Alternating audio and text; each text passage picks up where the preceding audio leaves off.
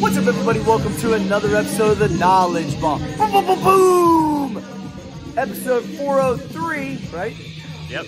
Damn, 403? Hey, Anna got me this for Christmas. Got it on Amazon, don't tell anybody. All right, so today we're gonna go over, I've been doing way more leg lifts, old school Arnold style. I'm gonna tell you the way that, like, the things I'm thinking about while I'm doing it. I've been doing 3 sets of 20 straight legs, 3 sets of 20 knee ups. And for your viewing pleasure, I'm gonna go shirtless. Danny. Now, they're not 3D lifts yet, but they're getting there. Hold on. Almost there. It gets better. Yeah. This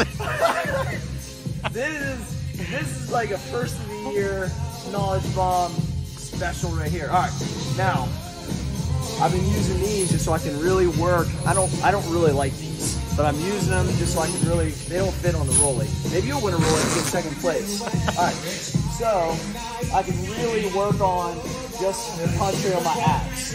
Now, the reason why I believe toes to bar make CrossFitters' abs look so good is because of the rebound. What do you think about that, Danny, right? So, same kind of concept. Here, and then when you hit here, right to the rebound. Right, Danny? Yep. So I get toes to bar. So we'll go, because that rebound, keeping that rhythm, really hits that lower abs.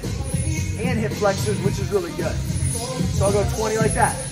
Then, for knees, I'll go 3 sets of those. Then knees the same way. Now, when I used to see like Arnold talk about these, he would look down, look at the bricks, you know, come in, same thing.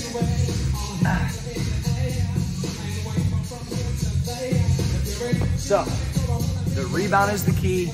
Get the rhythm, and it'll really work the lower abs. 20 straight, 20 knees. Knowledge Bomb episode 403.